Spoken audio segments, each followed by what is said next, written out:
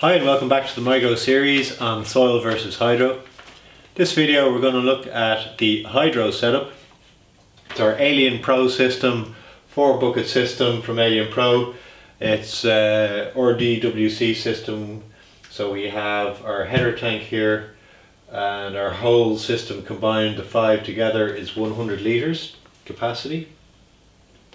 So we've started off by checking everything, all the seals and everything else are all sealed up and tightened up, and then we filled it up to the top of the seals only with water, just left it for an hour or two just to check were there any leaks, and then we filled the system up proper. I'll show you in a second, but we filled it up to the just underneath about this level on these pots.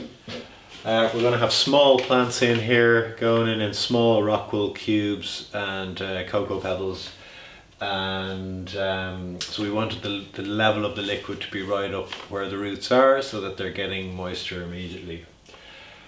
So once we had filled it up, we wanted to add in the nutrients, and we started off, as is necessary. We have a general hydroponics A and B here that we're using, and we have with those they need to have calcium and magnesium added.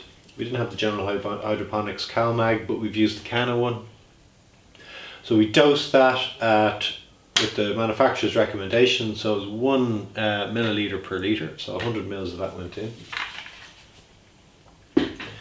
Then we have the general hydroponics nutrient guide for recirculating hydro, and for early growth we multiplied the numbers here, so 5 mil and 10 mil per litre, multiplied them up for the mix A and B, and we popped them into the tanks, and then we ran the circulating pump for a while, got everything mixed and swirled around, and we checked the pH.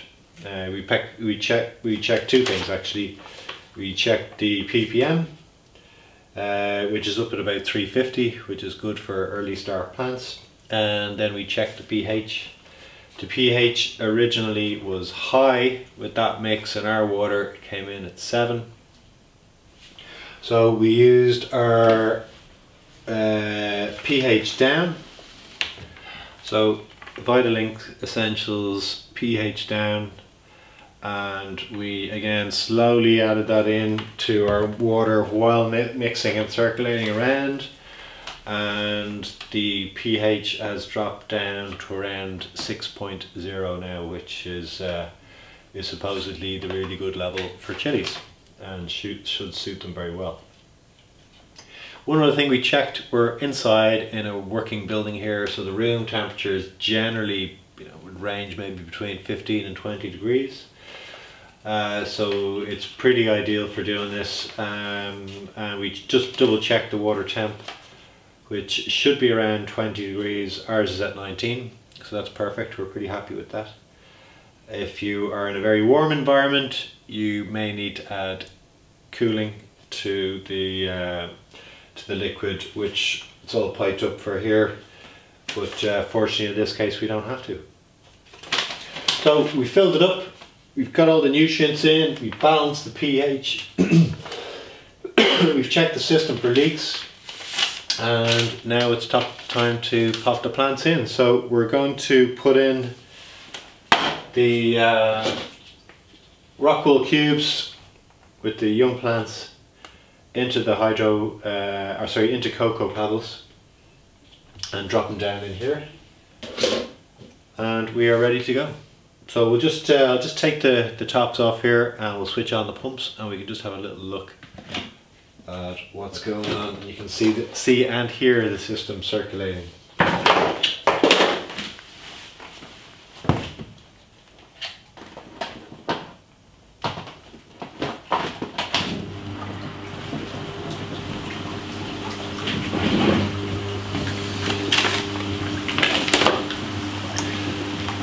So we can see now there's an air pebble in this big mixing tank, so you can see lots of bubbles coming up from that. The water is also getting circulated around through the system, and there's an air stone in each of the pots as well, so you can see they're getting lots of air, lots circulating around there.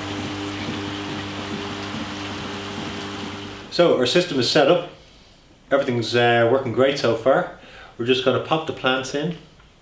The next episode you're going to see the early growth comparisons and the upkeep we've had to do on both systems, the hydro and the soil.